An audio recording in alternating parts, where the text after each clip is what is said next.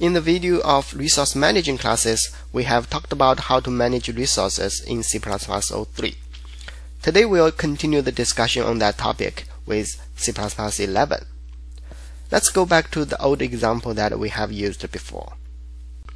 We know that this code will crash because when we call persons.front.printName, it will end up accessing an object that is deleted. If you forget how that happened, please go back and watch that video again. And we have talked about the two solutions that you can use to solve this problem. One is define a copy constructor and a copy assignment operator, which will handle the copying of the pointers appropriately. And second one is to delete copy constructor and copy assignment operator. Now we have C++11. How would we handle this situation differently?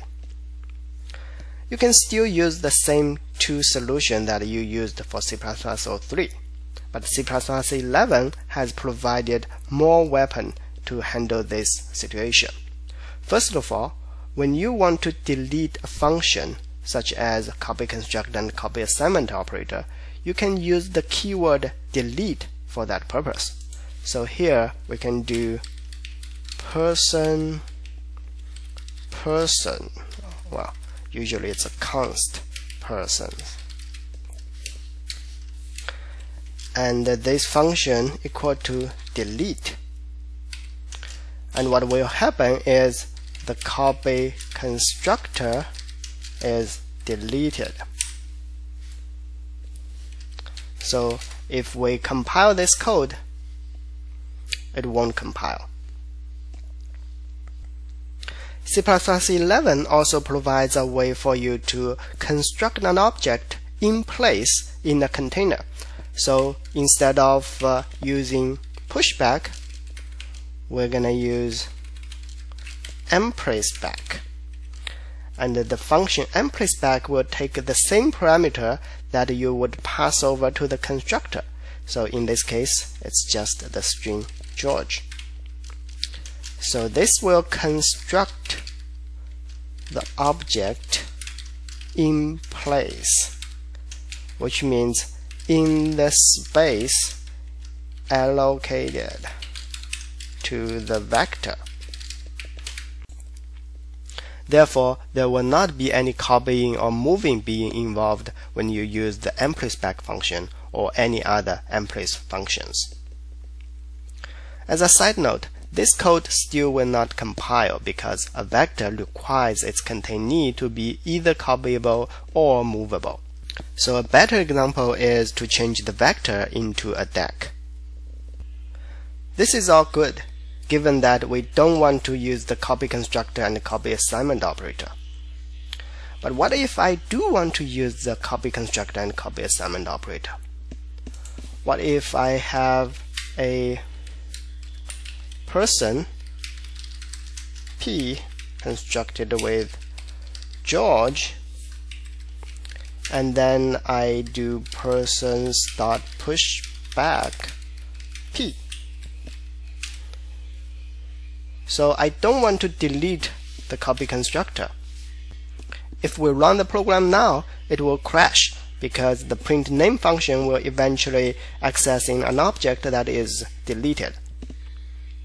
So we could use the older solution of C++03, which is define a copy constructor and a copy assignment operator that handles the resource correctly.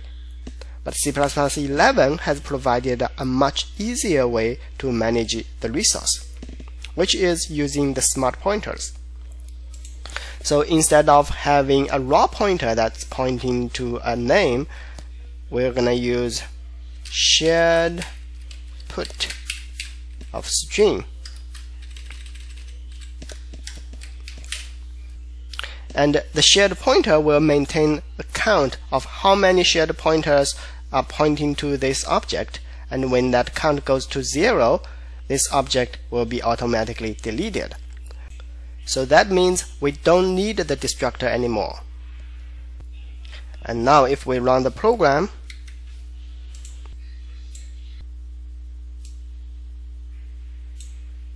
it runs perfectly well.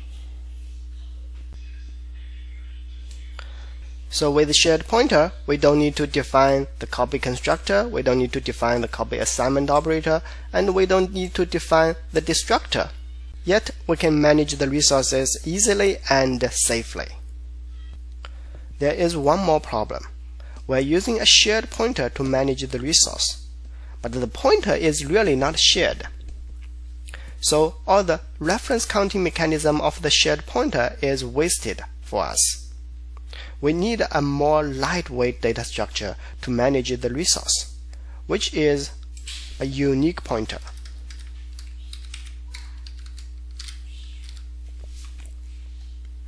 Like the shared pointer, when the person is destroyed, the unique pointer will destroy pname.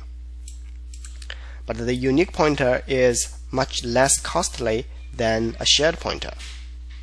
If we compile the code now, it won't compile because the pushback function will copy the person George into the vector.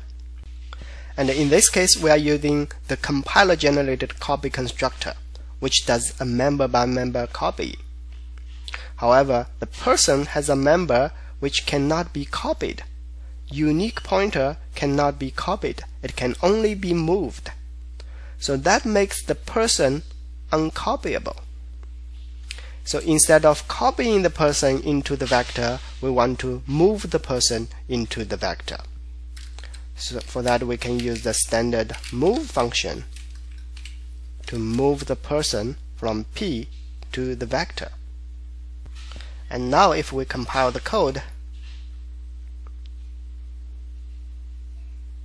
it compiles OK. Now suppose I have defined a destructor, and even if this destructor is empty, and let's compile the program, it won't compile anymore, because after I defined a destructor, the compiler will not generate a move constructor for me. Therefore, even if I'm calling a move function here, the compiler won't be able to find a move constructor. To make it work, I need to bring the move constructor back, equal to default. Now this code will compile. Finally, let's summarize the C++ 11 features that we have talked about today. We have talked about using the keyword delete to delete functions. We have talked about mplace back function to construct an object in place.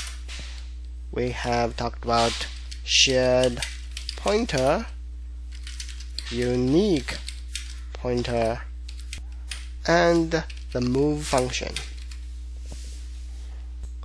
Thank you for watching. Feel free to subscribe to my channel and check out the other videos I have.